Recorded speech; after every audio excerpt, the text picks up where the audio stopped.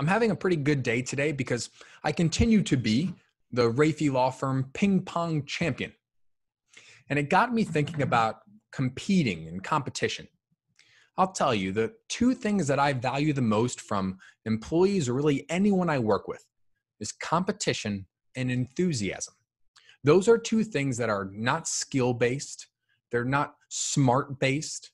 They are purely will-based. And I would trade the smarts, the skill, the whatever for someone who competes and does so enthusiastically, because those are the people I want to be around.